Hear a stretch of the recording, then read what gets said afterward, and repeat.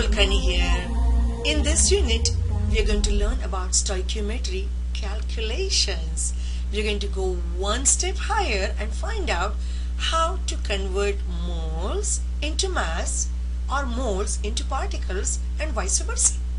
So let's begin. A mole can be also considered as an animal, not in chemistry of course, and I call mole as heart of chemistry. So we cannot just bypass that heart. We have to have all the conversions to go through mole, which is the important thing. Here is my simple roadmap for particles and mass. So look here, particles to mass is just one-way road and there is no stop. So it's just simple direct flight.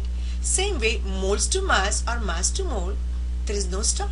It's non-stop flight there. And look what we have. We have molar mass between mass and moles. That's kind of our snack which we get.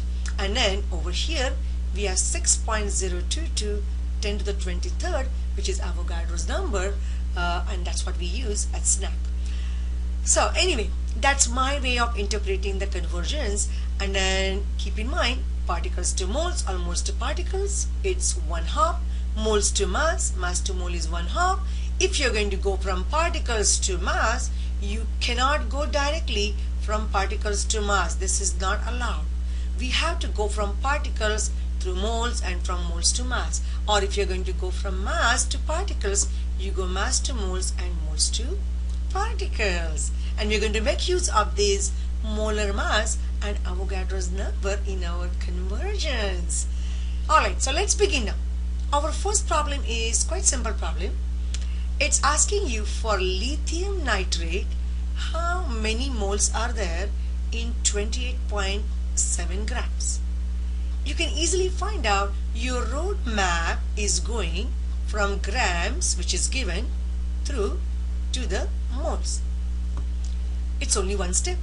And lithium nitrate, as you all know, will be LiNO3, and we need to find the molar mass. And I'm going to just give you the molar mass right now, which is 68.93 grams. So how do we go from grams to mole in one step?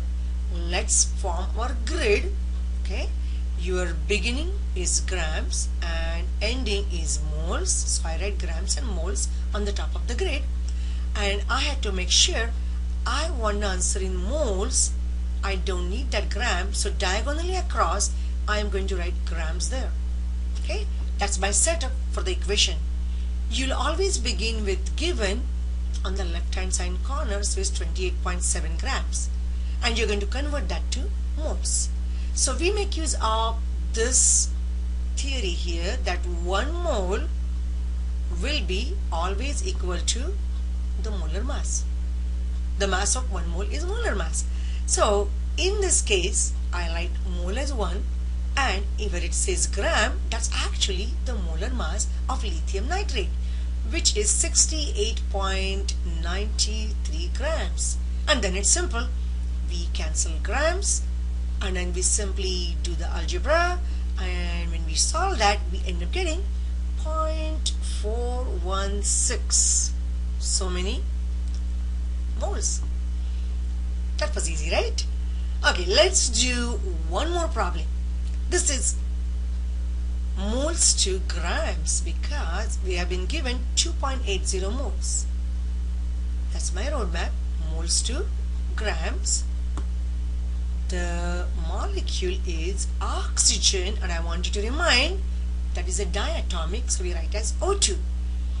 That means the molar mass for oxygen will be 2 times the atomic mass of 1 atom of oxygen, which is 16, so that is 32 grams.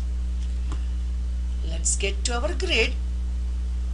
Like I said, we begin with our roadmap. Whatever is given, we start with that. That's the end point. Moles to gram is one step, so we are good. Given is 2.80. We need to cancel moles, so diagonally across we write moles there, and whenever it's moles to gram ratio, it's 1 mole and when it says gram there, it's a molar mass, which is 32. So moles are cancelled, and when you do the algebra math there, you end up getting the answer 89.6 grams as your final answer. Alright, let's do one more problem, and that problem is a little tricky. So what is given to us is 256 grams of a pure monoatomic element is given. Look at that. What it means is it is not a diatomic. It will not be O2, N2. It will be one atom element there. And this is given to you as moles 8.26. So what element are we talking about? And I'm going to use that definition of molar mass. Molar mass is the mass of 1 mole. So it is the mass of 1 mole, which actually I can write down as mass divided by moles. If I have the total mass and total number of moles, and if I divide that, what I get is mass per mole, which is the molar mass. So what do we have? The mass is 256 grams and the moles are 8.26 moles. So when we simplify that, I am getting the answer 30.99, and that is grams per mole.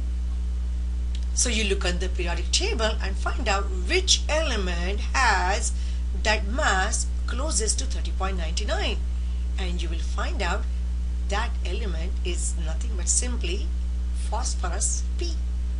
So there you go.